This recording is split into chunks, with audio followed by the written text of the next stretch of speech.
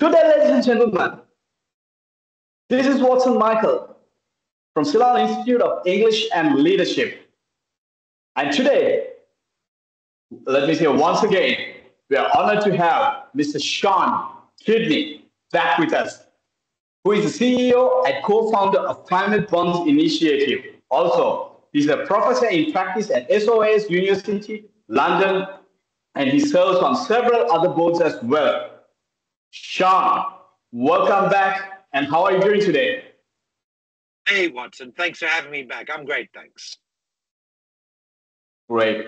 So, now this year, May, okay, was supposed to be the 12th consecutive month with record high temperatures. And last year, droughts in Panama caused some shipping companies to spend millions on to avoid the queues.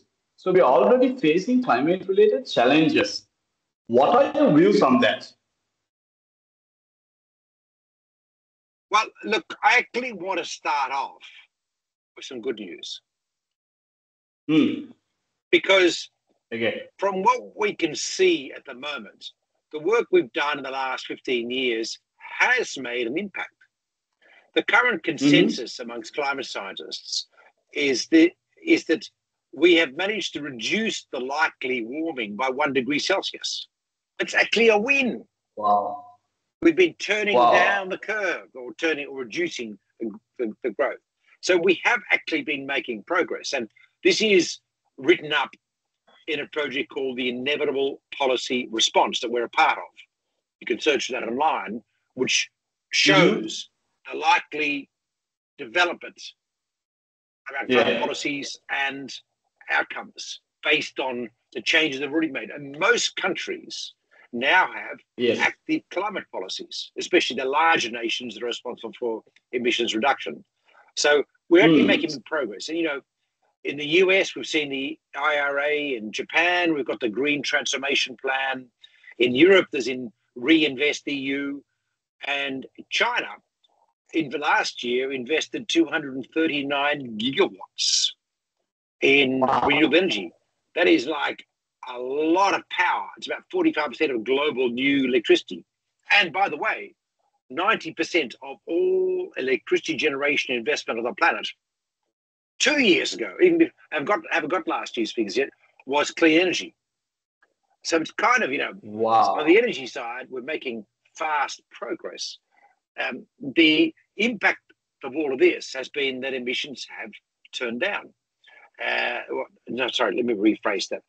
The curve has flattened a bit. We're still on a pathway to severe climate change, but it looks like we're off the pathway to catastrophic climate change. It changes all my speeches. And so we need to celebrate that. But, you know, let's be clear. It's not a game over. It is very line ball. There's all these things we don't know about, feedback loops in the global climate system, etc. So we have to get emissions down. At the moment, the best trajectory is that we will get emissions to stop at 1.8 degrees warming. And then we'll have a shot at reducing greenhouse gases in the atmosphere. And through that, start cooling the planet a bit. So that's kind of what we're working towards. There is still a chance that emissions will go to 2.5 or 3 degrees if we don't follow through on the policy initiatives that have been started. If Donald Trump gets elected, for example, if the European Union gets taken over by Marine Le Pen, etc., you get the idea. So there's a lot of risk involved in the system. But, you know, it is important to note that we've actually had an impact globally. Now, that impact, of course, is highly concentrated in China, in the US, in Europe, and in India, as the countries that have, and now Japan, that have moved so aggressively for change. So it's, it hasn't necessarily changed things in Sri Lanka. There are other issues that are being addressed in Sri Lanka. And in fact, renewable energy growth in Sri Lanka, as we talked about, is way, way behind the rest of the world, even though it's the low cost. But you've got to have the capital to be able to install new solar plants. And that's a bit of a challenge in Sri Lanka at the moment. So we'll get there eventually. So there is progress going forward. However, where we've got to globally is that we will overreach the 1.5 degree maximum temperature rise, the G20 and the IPCC talk about. That does mean that significant climate impacts are now baked into the system. It does mean that we're going to get sea level rise and storm surges on the Colombo seafront. It does mean that we don't know how bad that's going to be, and we need to prepare. We can't prepare exactly, I say raising the boardwalk at the beaches of Colombo, because we don't know whether it's going to be half a metre or 4 metres. It's actually very uncertain. You know, at the moment, there's a lot of science coming through about the accelerated melting in the West Antarctic ice shelf. If it's as bad as some of these reports are saying, you know, we could see 2 to 3 metres sea level rise by 2050. And that wipes out the entire ocean front at Colombo. It's gone. So, you know, these are uncertainties. The main thing is you've got to start preparing to be resilient. We have to assume now that floods are going to become normal. You know, to take again the Colombo waterfront, just because I've been there when I was younger and you're there. It may not be that sea level rises go up 3 metres. One thing you'll be sure is storms are going to get bigger. So there will be floods that will recede. So resilience means building cities so they can be flooded and they can get working again the next morning when the waters recede. What does that mean? Well, we kind of know the whole science of this sort of stuff that we haven't actually applied to our cities. So building resilience, heat resilience. We're going to get much higher temperatures going forward. This year in India and Uttar Pradesh, we've seen the highest ever temperatures recorded in India, 54 degrees I think it was. And already the mortality rate amongst older people is way high. Is really, you know, people are dying from heat already. That's going to become worse quite quickly. And that's not just in India. It's also in Spain. It's in southern USA. It's in southern Brazil this year, where they had a week of 50 degrees Celsius heat, 52, I think it was in Rio de Janeiro at one point. All those people live in the slums, like in so many parts of Sri Lanka and India as well as Brazil and Peru. They cannot escape. There's nothing they can do. And you can't, you know, if you're living in a favela, which is a tin roof, then it's not, there's no cooling. You know, you just, and that's when people die, especially older people and young people. And that's the world we're going into. We've got to get ready. So we have to do a few things in a hurry to be able to survive this. Even though we're making progress, nowhere near enough progress to avoid this catastrophe.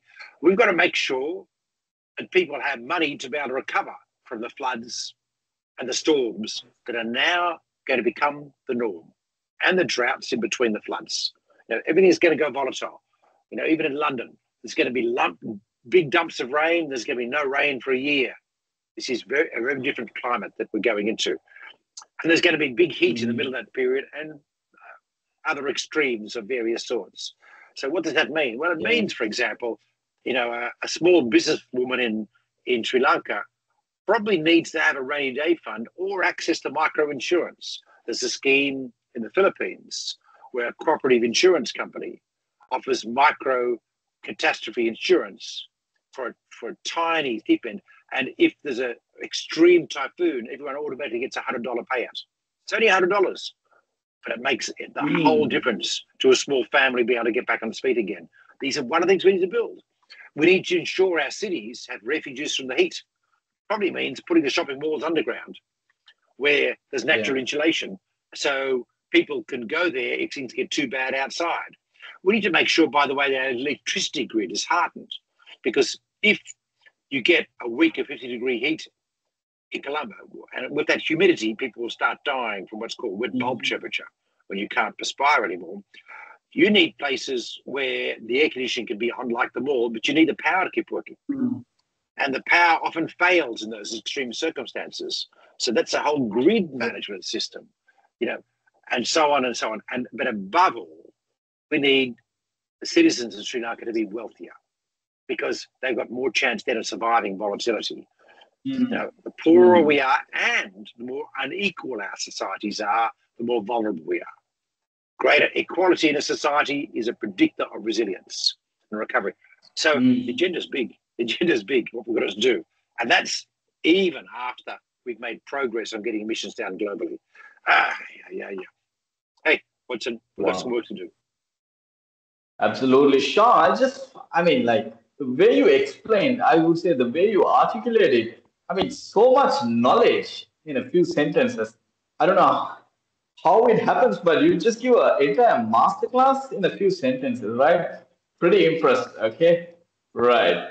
So, thanks a lot. I mean, for explaining about the heat waves and like we don't know about the weather conditions as well, right? What will happen? So now recently, I saw climate bonds did some great work in Brazil, right? And on LinkedIn also, I saw a lot of interesting posts. Could you elaborate more on that? Sure. We've got a whole program in Brazil, a dozen staff, and we work with the Ministry of Infrastructure, Ministry of Agriculture on climate consistent investments. That wrote them. We work at the central bank too around how they can Hmm. encourage green investments in agriculture, which they see as an indicator of resilience in the agricultural system. Um, we've signed an MOU in Brazil with the ICLE, the International Association of Municipalities. Um, we're promoting capital flows between China and Brazil at the moment because Brazil has three Hmm. large trading partners: Europe, USA, and China. And Okay. they're buying a lot of solar cells in China. Well, on the agricultural, we've been behind a couple of China Brazil investment summits. And this is all about green, sustainable investment, right? Avoiding Hmm. deforestation, all these sorts of things. But also, we're promoting the issuance of green panda bonds, where a Brazilian company will issue a bond in China, which is very low interest rates at the moment, 2%, 2 to Hmm. 3%, to be able to pay off the solar cell companies in China that they're buying kit from in Chinese yuan Yeah. without having to do currency transfer and saves costs all Yeah. around. So there's all sorts of things that we're doing in Brazil. But we also have Yeah. programs in India, in China, in Japan, in Southeast Asia, as well as Wow. in Colombia and places like that. So there's That's there's work, different kinds of work going on all around the world at the moment. hmm. And, what's really exciting is the extent to which now organizations and people in across the world are now starting to work. There is no doubt now, anywhere I go, Hmm. apart from say Texas, where there's still lunatics in charge, there's no doubt that the world has started changing. And it's a question simply of how we're going to make this work. Everywhere I go, how are we going to make this work? I was at the International Monetary Fund spring meetings in Washington, D.C. a few weeks ago. It's become a climate meeting. And everyone, ministers of finance around the world, are talking about how we can get the finance we need to be able to meet the challenges of, I talked about earlier, climate mitigation, getting changing energy systems, auto systems, dealing with resilience, urban development, and social and jobs and economic development that will position people to be able to survive climate impacts. So that's Hmm. it's a very different world to 5 years ago in terms of the nature of discussion now, which makes me very optimistic for the future. Wow. Wow. Pretty insightful, right? So, how does a green bond work? The green bond is simply our loan. So, let's say you want to buy a new two-wheeler and you need to go to your aunt to borrow the money. And your Hmm. aunt says, yeah, I'm happy to lend you money for a two-wheeler, but can you buy an electric one, not a petrol one? I mean, it's less noise and it doesn't pollute and it's better for the environment. You say, Auntie, of course, I really want to buy an electric one. And I promise I'll do it. And it's a green bond. And then, you know what Yeah. I'll also do? I'll come back every year. I'll make sure every Christmas we go for a ride together so you can show you how cool it is. That's the reporting obligation Hmm. of a green bond. Pretty simple, really. That's all it is. You're borrowing money Wow. for green stuff, and you're promising that you're going to do what you say you're going to do, and you'll show some evidence about it. Very simple idea. Now, you've got to be able to borrow, right? So if the auntie doesn't trust you, Watson, you didn't pay back that loan to me last year. Oh, I don't know. I don't think I should give you more money at the moment. Yeah, it's going to be a problem, right? And we've got a bit of that in Sri Lanka at the moment, as you know. That's why the IMF is floating around. So we've got to build confidence on the part of the investors, your auntie, that you're going to pay back the money. That's clear, right? There's lots of ways you could do that. Like you could say, auntie, I blew it last year because the motorbike I bought had an accident and I wasn't able to pay you back. But this year, I've got my uncle who says that he will promise to pay back the loan if I get into trouble. Is that okay? And the auntie says, oh, that's okay. That sounds better. So in this case, your uncle will be the Asian Development Bank. Will provide a guarantee or the Asian Infrastructure Investment Bank, actually.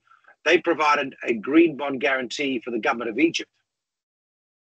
Wow. Who late last year issued a green bond to finance a lot of green stuff in Egypt because they've got the IMF in there as well.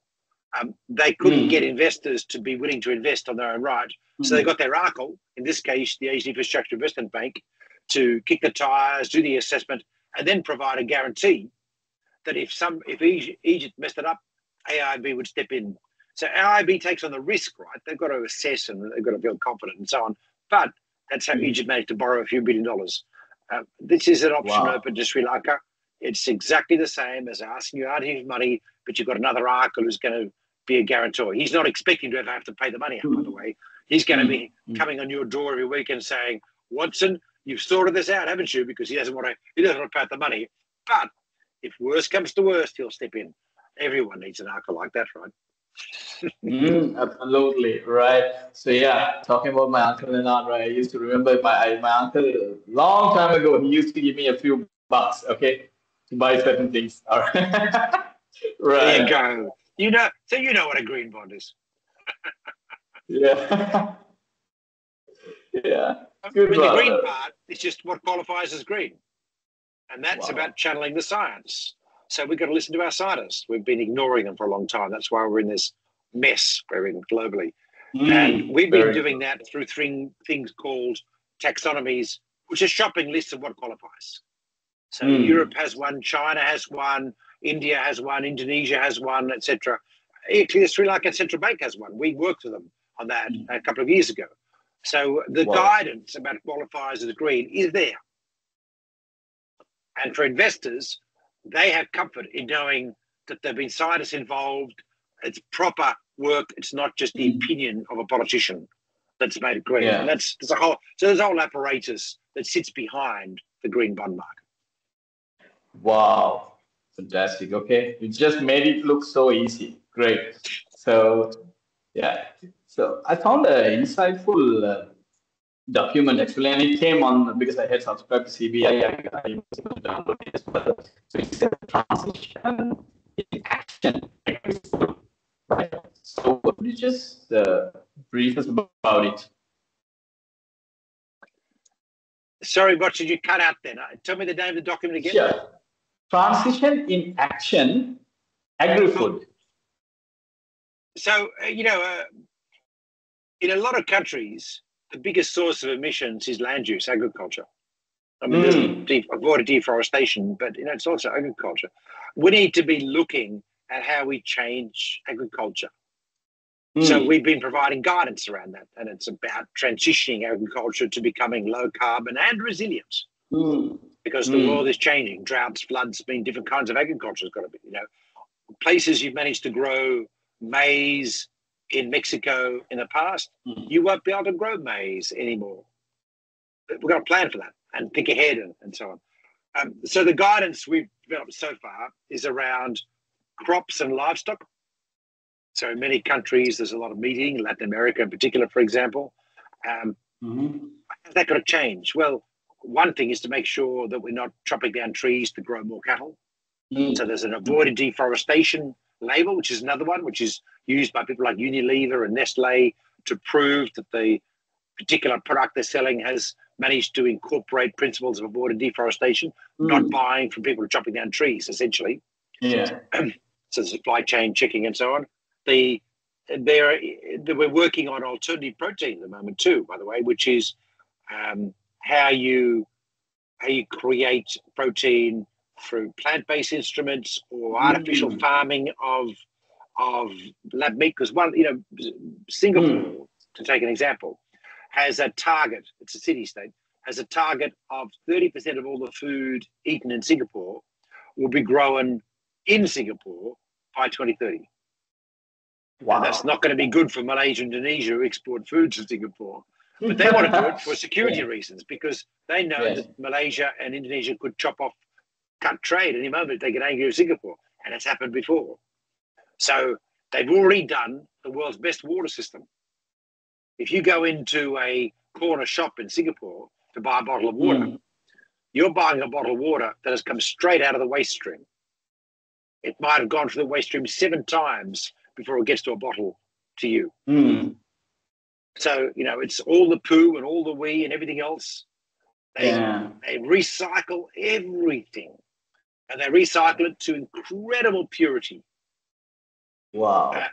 And that avoids them having to pipe in water from Malaysia and risking Malaysia chopping off the pipes. They get angry with them.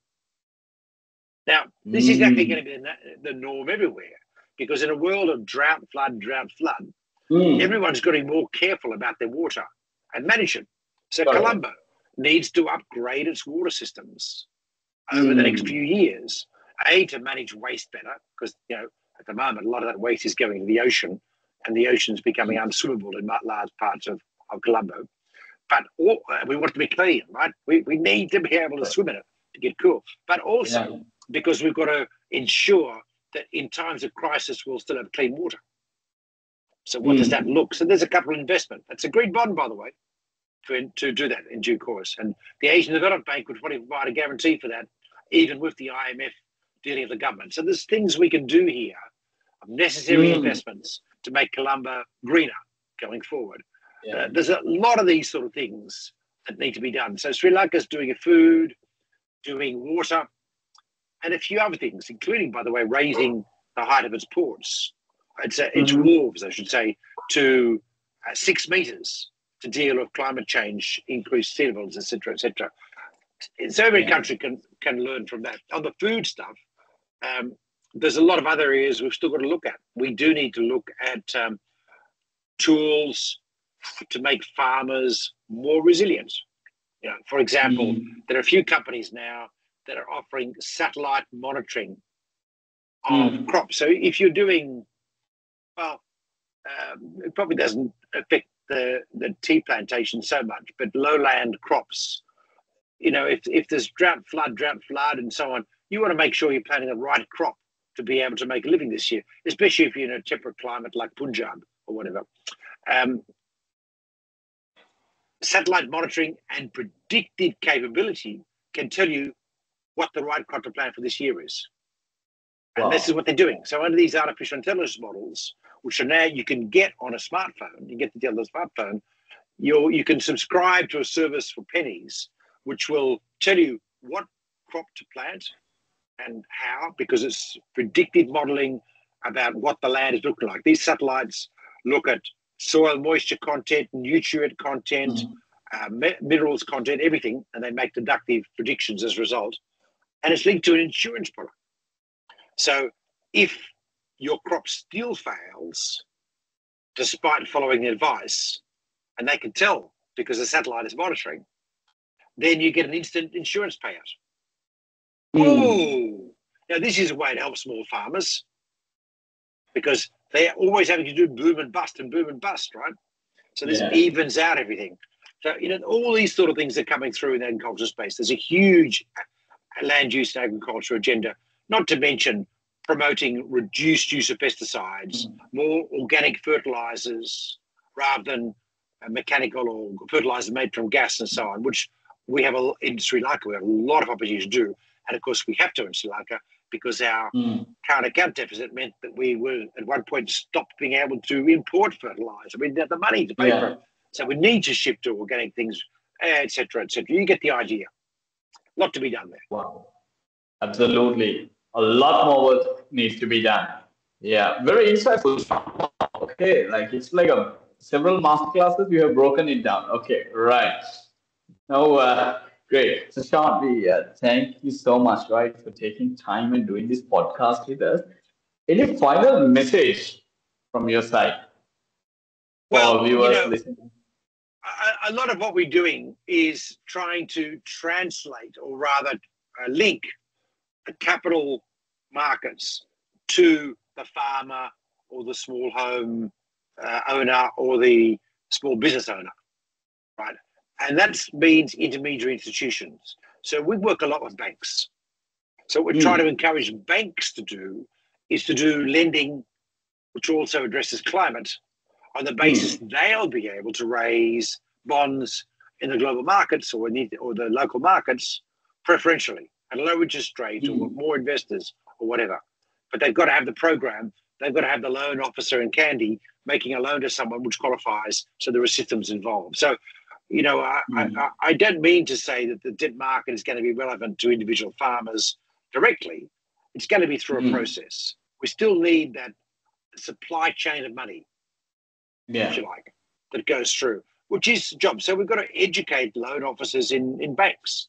It requires management to commit to things. It requires a central bank to push them around a bit, to say, you've got to be doing this sort of stuff because it's going to be lower default risk for Sri Lanka going forward. So there's a kind of world of work to make the engine out of the hood of the car work efficiently. Hopefully, for a farmer or a small business owner, they just have access to small loans, microfinance loans or whatever, which can make a difference to their lives, including making their activities more sustainable for environmental. But for them, it's got to be more money, right?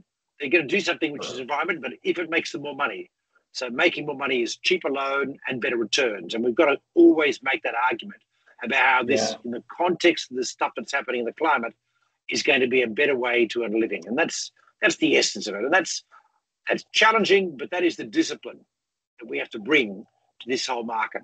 If we don't make it work that way, it's not going to work. There's not going to be lecturing about you shouldn't do that. That's a pile of rubbish. It's got to work for ordinary citizens, but it will work for ordinary citizens because the world is changing.